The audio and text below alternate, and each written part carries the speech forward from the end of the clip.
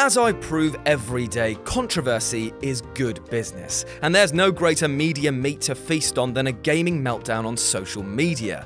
On one level, it's a real shame that the mainstream news outlets and sources will deride gaming with a lot of negative qualities, that it alienates, objectifies, and encourages the youth to do horrible things. And while that can be true in some circles, it's not the goal of the industry as a whole. It's even worse when some of these controversies are blown out of proportion simply because people got their facts wrong. So let's go over some of these big bangs and iron out their creases so we might be able to put some of those false facts to bed. Nighty night, sleep tight. With this in mind, I'm Jules from WhatCulture.com, and these are 10 controversial video games everybody totally misunderstood. Number 10. Hotline Miami 2 Wrong Number, the graphic rape scene. Whether or not Hotline Miami's graphic violence is in bad taste is up for debate. I mean, I personally go with it being f***ing glorious. But there was one point in the second game which seemed to make a lot of gamers go, okay, this is possibly too far. And that was the presentation of a rape scene early on in the playtime. Now, that set alarm bells ringing in the media, and the word rape is never going to be a good thing unless it's preceded by a G and followed by the word juice. However, if they'd stuck with this scene rather than running to the printers, you'd see that as the trousers are dropped, an off-screen director yells cut. It's a movie, and while the film itself seems to be in bad taste, it's simulated. Now, that might not be a defensible shift, but it does change the tone of the act. Not that Australia bothered to check, as they banned the game and cited that the player enters the woman as she kicks and struggles. Not true, did not happen. Number 9. Mass Effect was a sex simulator. Right, so Fox News once said that Mass Effect was a sex simulator, saying that there was full digital nudity and the ability for players to engage in graphic sex. They used the romance scene between the player and Liara as evidence of this. And I really use the word evidence in the loosest possible sense. Yet this short scene was used again and again to poke a game which was at least 50 hours of space opera and 2 minutes softcore lovemaking. It got so bad that EA stepped in and told the media effectively to check their facts, which most of them did, and suddenly this all seemed very silly. Still though, the damage was done, and anti-effectors still denounce this franchise to this day. False. Number 8. Tomb Raider, the attempted rape sequence. Oh dear, this is a bit of a mess. When the reason your game gets notoriety is because of the devs themselves, you know you f***ed up. Basically, in an interview with Kotaku, Ron Rosenberg, the producer of the revamped Tomb Raider game, said that Lara wouldn't be the same pistol-toting badass that she was, and more of a cornered animal you'd want to protect. He then went on to describe a scene where the enemies on the island would attempt to rape her, despite it not being in the game whatsoever. When the game came out, loads of people went hunting for this terrible scene, and could only come across a few QuickTime instances where lads were getting a bit hands-on, but in a way that resulted in a death if you failed them, not a forced sexual encounter. The world didn't seem to care though, as the devs were dragged through the mud for putting such content in their game and changing her character so much, which is a real shame as it's a great game and totally not even true. Number 7. Bulletstorm, the worst video game in the world. In a story that's even weirder now that time has passed and it's now vanished in the ether altogether, Fox decided to go after Epic Games' Gear of War follow-up, Bulletstorm, in 2011. Why? Well, probably because the name sounded like something that Bart Simpson would play, but mostly because the game's way of making combos out of violent acts struck a chord with their production team. They even went so far as relating the ease of which players could settle into violent acts, which do hold sexual names in the game, with why a rise in rape was happening in the country at the time. That is some top-notch journalism right there. Number 6. Bully glorified bullying. Rockstar pretty much have an open podium to the press with which to say, come on lads, what are you talking about, as they're frequently called to the stand for their games. Even when they took their crimes off the streets and put them in the schoolyard romper-stomper style, Bully got some flack.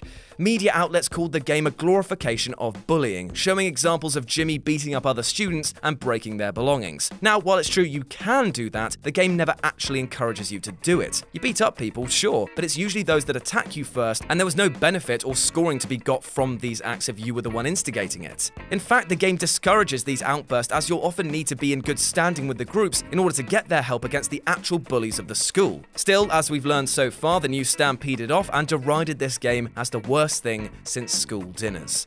Number 5. Doom, blamed for the Columbine massacre. After the abhorrent Columbine shooting in 1999, everything suddenly became fair game to be blamed for the events. From Marilyn Manson to video games like Doom, nothing was safe from the angry pointing finger of the public. Many said that as Eric Harris, one of the shooters, had used a shotgun and that there was a shotgun in Doom, that these two events were linked. Yet there's no proof to show this to be true. And while there are arguments to be made for influential factors, such as Catcher in the Rye influencing John Lennon's murder, there's no definitive answer. It just seems that Doom was in the wrong place at the wrong time. Number 4. Grand Theft Auto 3 encouraged you to kill prostitutes.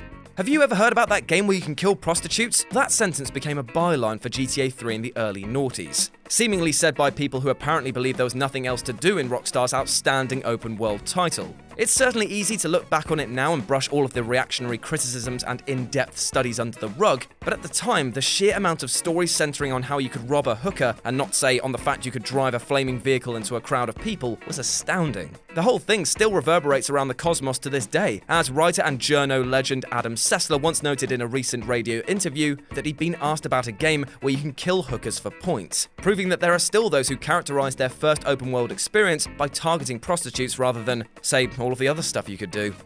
Number 3. Call of Duty branded as a terrorist simulator.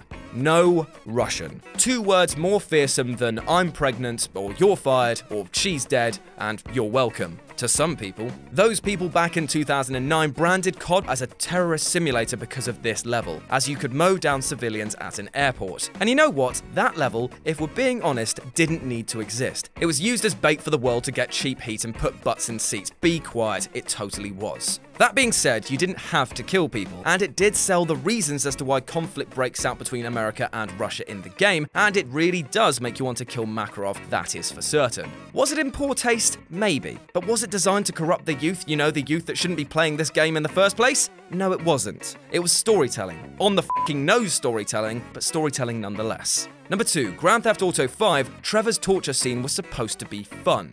Here's another clumsy scene. As in, whoops, I dropped my wrench on your knees and then waterboarded you by accident, clumsy.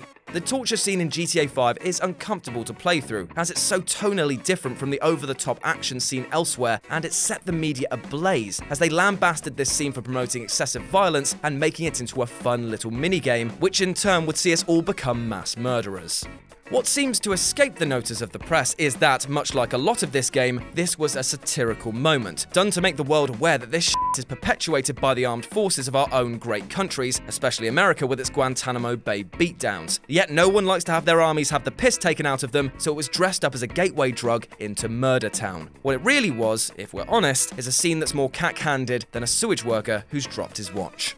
And number 1, Manhunt. It was implicated in a real murder. As Doom was the go-for pent-up Columbine anger, Manhunt got listed during the unfolding of another truly saddening crime, one of 14-year-old Stefan Bakira being brutally murdered by Warren LeBlanc. LeBlanc was reported multiple times to be a fan of the game, so much so that the label for this act became the Manhunt Murder, the entire thing being reinforced by the fact that a hammer could be used to bludgeon gang members in the game and was also used in the crime itself. Rockstar must have known what they were walking into with a game literally about murdering people in as many gory ways as possible, but when all was said and done, the media got one massive thing wrong. It wasn't LeBlanc who owned a copy of the game, it was Bakira.